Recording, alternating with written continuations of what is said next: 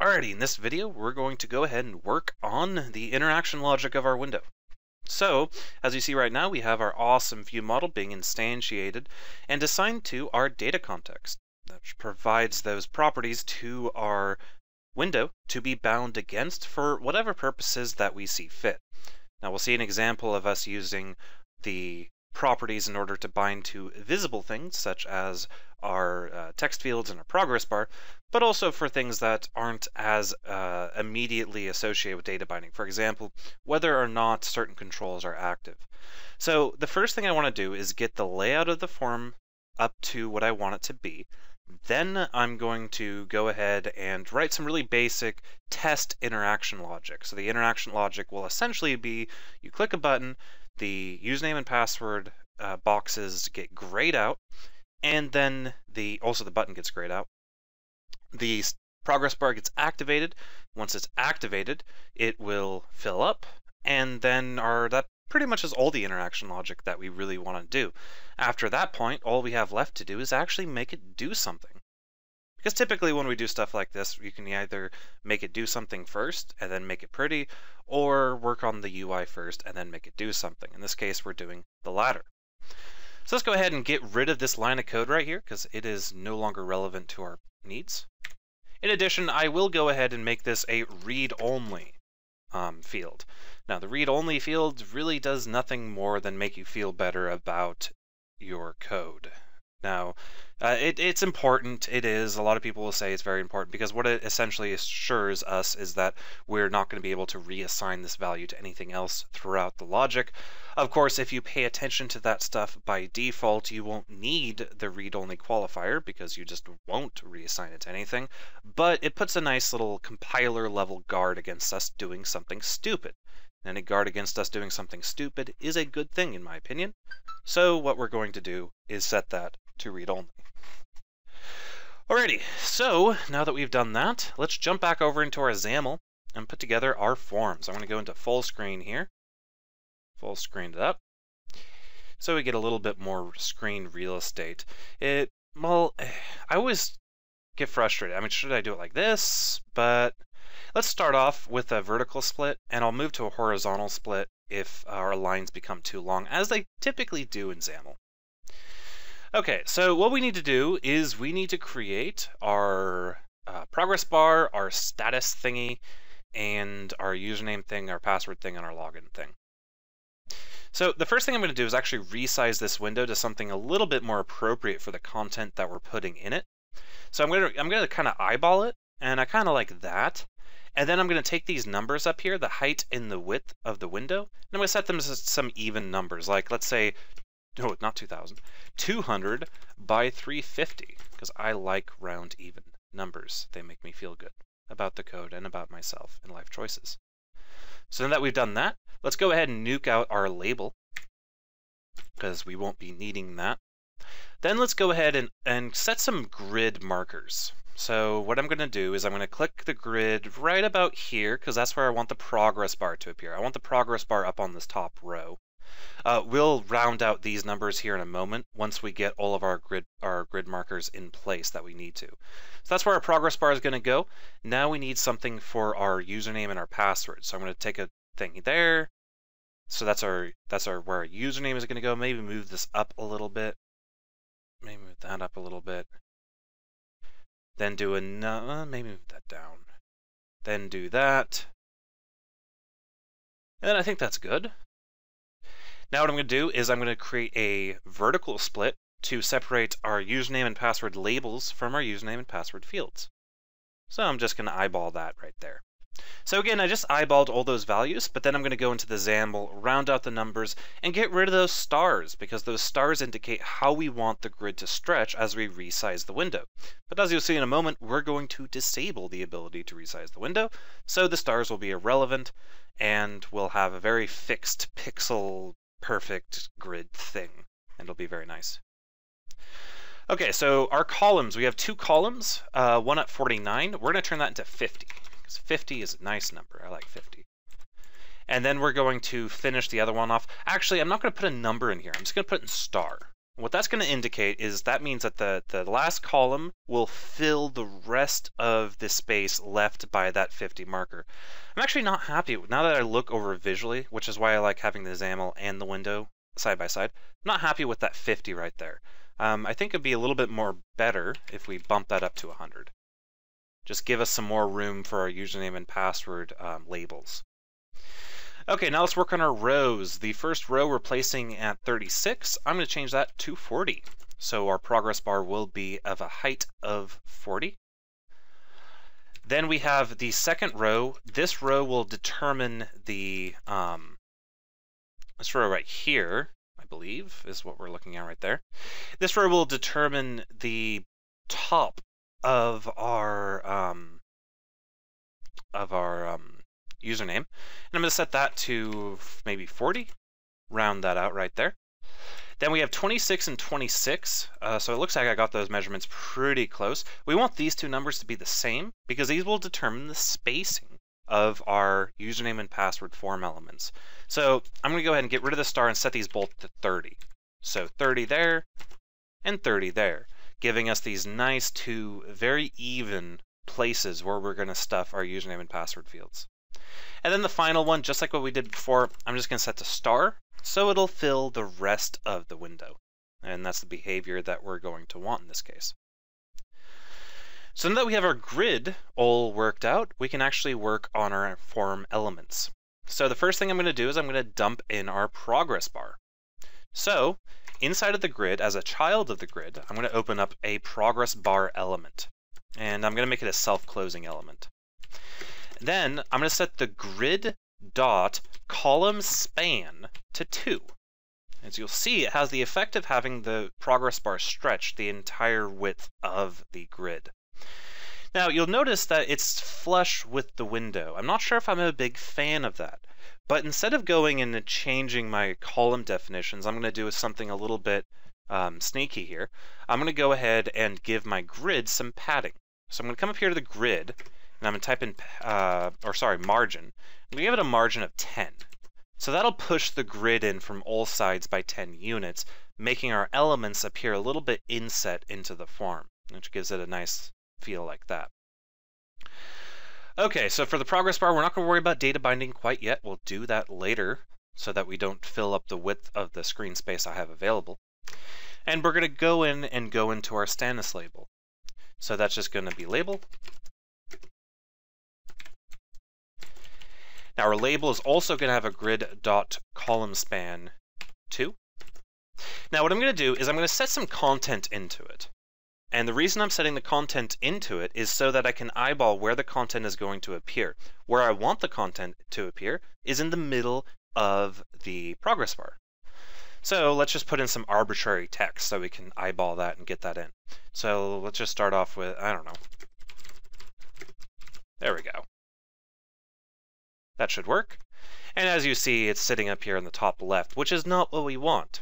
So we can go ahead, and because we have content in here, which we will replace with data binding here shortly, but since we have content in here, I can go ahead and eyeball how we want to format this. So for example, I'm going to go ahead and write in something like content or horizontal content alignment, and I'm going to set it to center, which will center that up horizontally. Not surprising given the name of the property being horizontal content alignment. Then I'm going to drop down to another line because we're running out of screen space, and I'm going to type in vertical content alignment and set that to center. And as you see, we get centered text on top of our progress bar. And of course the z-index of our label is going to be greater than that of the progress bar because it appears later. I do believe that if I were to reverse these declarations, the label is hidden by the progress bar. But by keeping the progress bar first, we have it in the center. Okay, so that is our label and progress bar. Again, we'll data bind that momentarily. So now let's go ahead and work on our labels. So we have two labels that we want, our username and password. Actually, I'm going to do it in groups. So I'm going to do the label, then the text box, then the next label, and the next text box. So first I'm going to start with the label, and this is not going to be data bound. It's just going to be sent to the content of user name. Then I'm going to say grid.row equals, I think 3? No, 2. We want to stick that in 2.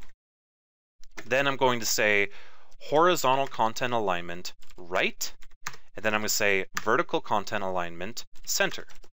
So it'll be centered to the right. And you see the label comes with some built-in padding, which is really nice, which is why I used the label instead of, for example, the text block, which would have the same effect, except for it wouldn't have this nice built-in padding. But as you see, we get some padding from the right-hand side there, which makes this fit exactly the way we want it to. So let's go ahead and do our text box. So I'm going to say text box to instantiate a text box control.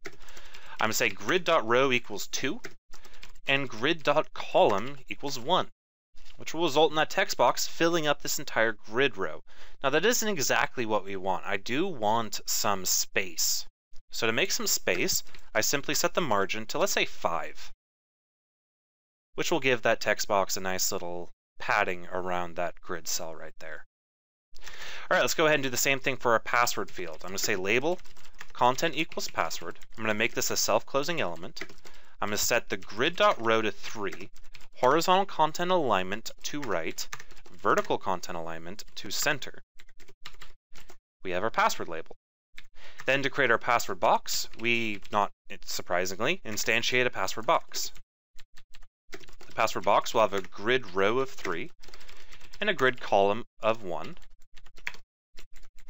And it'll have a margin of 5. Now, if you know some XAML, you might be saying, why aren't you using styles, Nelson? You could use styles to not have to repeat all these declarations. And my answer would be, this is not a WPF video. Well, it kind of is a WPF video, but we're not going to get into that quite yet. Or perhaps at all. Styles are very nice, but the syntax gets a little unwieldy as XML tends to do. So we're not going to worry about making these into styles. Now you'll notice that I am unfortunately running out of space here because of that margin that I added in earlier to our grid. We don't have enough space for our button. It's easy to fix. All I got to do is take the width and bump it up a little bit. The width of the window, that is. Maybe in addition, I could get the username and password just a little bit closer to the status text box. So to do that, I could do a couple of things. I could remove one of these row definitions, this 40 guy right here. I could just nuke him entirely, which might be what I want to do. So I'll take that and I'll nuke it. And then I'll set these labels and text boxes, I'll set their rows to 1 and 1. And then grid row 2 and 2. So you'll notice I moved everything up. And you know what? I'm actually kind of a fan of that. I guess we don't even need the spacing between the progress bar and the form. I think that looks fine. Okay, so now let's go ahead and put in our button. So at the bottom, I'm going to instantiate a button. I'm going to say it's grid.row to 3. It's grid.column to 1.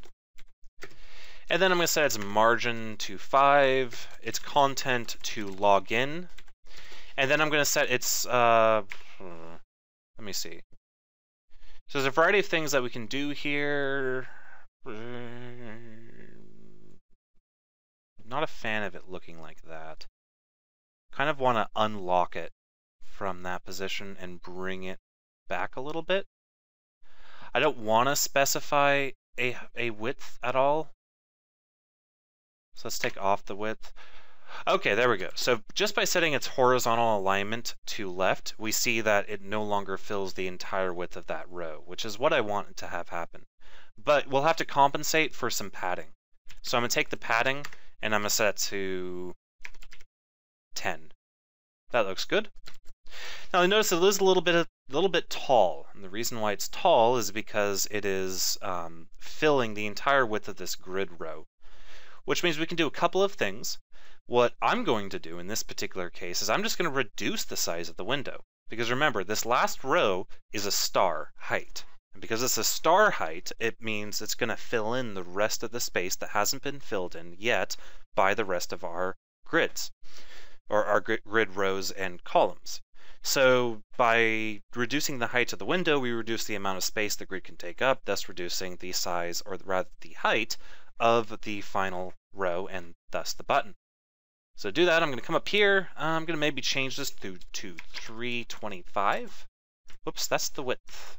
Derp. Let's change the height to 175. That's too small. Let's go up to 180. 180? No, not going to work. 190. You know, actually, I think 190 would be good, except we have a padding problem. Notice how the padding is basically making the content of the button disappear. That's actually really easy to fix. What I'm going to do is I'm going to come up here to padding, and I'm actually going to specify the padding in 4 numbers rather than 1. See, what we see here is an example, or rather 2 numbers instead of 1. What we see here is an example of a uniform padding, where it's going to apply a left, right, top, and bottom padding of 10. But just like CSS, we can break this out into multiple numbers and control the individual sides however we want. So for example, I could say 10.0, and you see the login thing appears now. So you'll notice we got rid of our top padding, but we still gave it the left padding and the right padding. You'll also notice that that's going to be opposite of what you might be used to if you write CSS. But anyway, 10.0 will give us a left and right padding of 10 and a top and bottom padding of 0, allowing us to actually visibly see the word login. Okay, so before we get into data binding and our actual interaction logic, I'm going to go ahead and hit F5, see how this guy looks. I do believe I forgot to make this window not resizable, so we'll fix that here momentarily. Give it a sec to query. It has to spool up the site on my VM. And we see this. I think this form looks pretty good, other than the whole resizing. But that's cool, we can fix that here. One thing I do want to do, however, is I want to make this button the default button. What do I mean by default button? Well, if I'm in a form field and I hit enter, I want that to click, quote unquote, the login button. So we're going to make 2 changes before we test again. And that is, I'm going to go into the button, and I'm going to set isDefault to true, making it so that when we hit enter on any of the other form elements, it will have the effect of clicking the button. The next thing I'm going to do is I'm going to come up here to the top of our window, and I'm going to enter a new line. I'm going to say window style equals, actually, no, they did different, didn't they? Resize mode equals no resize. So let's hit F5 again and see what we get.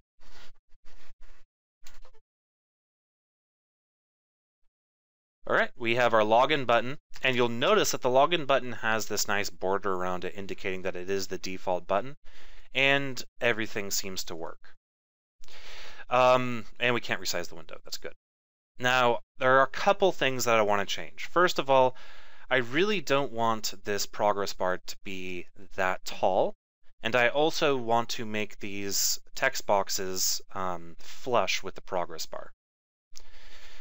So to do that, we come back here to our window size. Well, first of all, let's go ahead and just readjust our progress bar. So our progress bar has a height of 40 right now. Let's try a height of 20. 25 maybe? I think 25 is good, though we'll need to fix the padding on our label. And we'll also need to fix the height of the window, because by reducing the height of this row, we made the bottom row take up more space. So we need to reduce the height of the window by 15. So what is 190 minus 15? Well, it's going to be 175, I believe. Okay, so we have that done. Now let's go ahead and fix the padding of our label. So what I'm going to do is I'm going to say padding equals 0. Why am I setting it to 0? Well, since we're centering the content, which means putting the content in the center of the element, padding becomes irrelevant and we no longer need to worry about that. So everything is good. Maybe the height of the window could be reduced just a tad. Maybe bring it down to 1.7. There we go. That looks good. Now I want to make these flush with the progress bar, but I want to leave the margin on the left. That's really easy to do. These text boxes, you notice, have a margin of 5. Well, what if I just went in here and did 5, 0, 0, 0? No, I don't want that. I want 550. Left, top, okay, 5505. There we go. Now you see the text box is indeed flush with the progress bar. So the first number is the left, next number is top, next number is right, which we set to 0, and the last number is bottom. Again, I know there's probably a bunch of people saying, well, if you made styles out of these, then you wouldn't have to change it twice. Yes, I know. But we're almost done, so I'm not going to. All right, let's go ahead and change our password box to 5505. And let's hit a 5.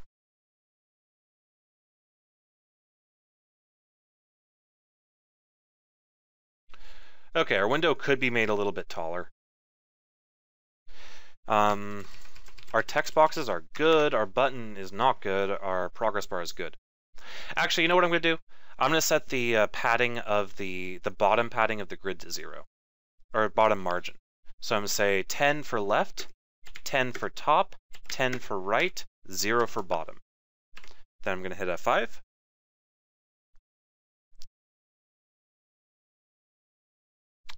And I think this is acceptable. We could tweak this a little bit more, of course, maybe add some space in between the progress bar and the username and password. That's kind of bothering me because it's inconsistent, but yeah, you can make it as pixel perfect as you want based off of what I've shown already. So I think that should be it for making our actual view do what we want. So I'm going to go ahead and switch back to a horizontal split using this button here at the bottom, so that we can take a closer look at the code on a wider screen space. Okay, so let's go ahead and I'm going to inline all of these into one line so that it's clear which properties apply to which elements for you guys. You guys don't have to do this, obviously. You can format it however you want within the rules of XML, as long as the elements appear in the same order. Okay, so let's go ahead and do our data binding. So our progress bar, I'm going to set a couple properties on it. I'm going to set the maximum to 100, meaning the maximum value of the progress bar is 100. So when I set the value to 0, the progress bar will not be filled at all. When I set the progress bar to 100, it'll be totally filled, which is a very nice little way to handle progress bars. It just makes sense if you normalize it before you hit the UI, as opposed to setting the maximum of the progress bar to something different. It's very much possible that the maximum default of the progress bar is 100. I wouldn't know because I always like to explicitly say maximum 100. Removes any sort of ambiguity in this declaration. Okay, so let's set the value to something. What are we setting the value of? Well, we can set it to 50, and we see it's 50% full, but setting it to a constant value is not going to make a very useful progress bar. Unless you're a Windows developer, in which case, well, like, progress bars don't mean anything in Windows. See the service panel. But let's go ahead and instead of setting this to a constant, set this to the result of data binding, particularly a one-way data binding between our view model into our view. To do that, let's open up some curlies, and I'm going to set the binding to something. To %. That's a terrible name. Steve, why did you let me name something so terribly? Because I really, really like terrible names. Okay, well, we're stuck with %. I'm not going to worry about changing it because I don't want to fly around the code base. Anyway, a quick note, we could say binding %, or we could say binding path equals %. It has this exact same effect. In fact, you can specify a variety of additional parameters into a declaration like this, one of them being path or source or whatever, but the default parameter to set is the path. So that's why we can just get away with saying binding %, because this is the most common form of data binding. Okay, so we set the binding % here, so our progress bar will fill up based off our view model, which is really cool. Now let's go into our label and do the same thing with status. So I'm going to say binding status. All right, so now that's bound. Now let's do a two-way data binding. How do we do a two-way data binding? Well, we just go into text box and we say text equals binding username.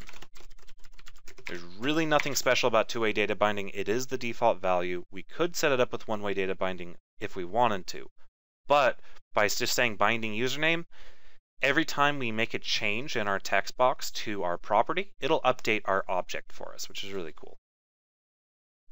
Now on our password box, I'm going to say text equals binding password, which will bind the, or sorry, it's password equals binding password. Derp. The password box does not have a text property. Binding property password box. Well, this seems relatively unfortunate.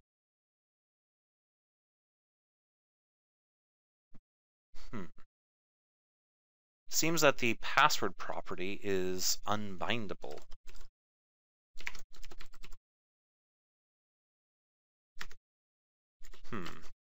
Alright, seems unfortunately we will not be able to bind to the password for security-related reasons, according to Microsoft, although I think that is silly, because if a person gains access to your RAM to the point where they can access memory, you have bigger problems than them stealing your password, also considering the fact that if they have access to your RAM, they most likely have access to your hard drive, and most browsers leave all of your saved passwords unencrypted on your hard drive, if that doesn't scare you enough to using a password manager like LastPass. Anyway, it doesn't seem like we'll be able to bind directly to our password property. So in order to keep things simple and straightforward as I can, what I'm going to do is I'm going to remove that property from our view model and unfortunately, give the password box an X name so that we can reference it directly from our code behind. It's not a very optimal solution. Unfortunately, Microsoft, being what it is, decided to be dumb, and now we have to deal with it. So let's go ahead and do that. I'm going to jump into my main window view model. I'm just going to delete the password field. So I'm going to delete that, come down here, and delete that. Now, the reason is that the password box does not store passwords in plain text in RAM. It uses the secure password thingy, whatever that is, to store the passwords, which technically encrypts the password as much as it can, although I'm sure there are many attack vectors that you could do, because at some point it has to decrypt the password anyway in order to, you know, set its value to something. But because of that, they did not make a dependency property out of password. Because they did not make a dependency property out of password, you cannot bind to it, since you can only bind to dependency properties. So instead of setting password to binding password, instead I'm just going to simply say x:\name equals password, and we'll reference it directly within our code. Okay, so that'll handle our binding for our progress bar and our labels. Our text boxes and our buttons do need a couple extra things, or at least one new thing. And that is, we want them to enable or disable based on whether or not we have the can login property set to true. So jumping back into our XAML, let's jump into our text box, and I'm going to say is enabled equals binding can login. And it's as easy as that. So now when can login is set to false, is enabled will be set to false, and the text box will be disabled. Let's do the same thing on our password box. Is enabled equals binding can login. And finally, let's do it on our button. Is enabled equals binding can login. And that's it. We should be done with our data binding. Okay, so now what I'm going to do is on my button, I'm going to create a click handler. I'm going to say click equals, and then I'm going to say, how about just login? So when we click on the button, we will invoke the login method on our code behind. You'll see it's red because we haven't created that method yet. So jumping into our code behind, let's create a new method. So I'm going to come up here.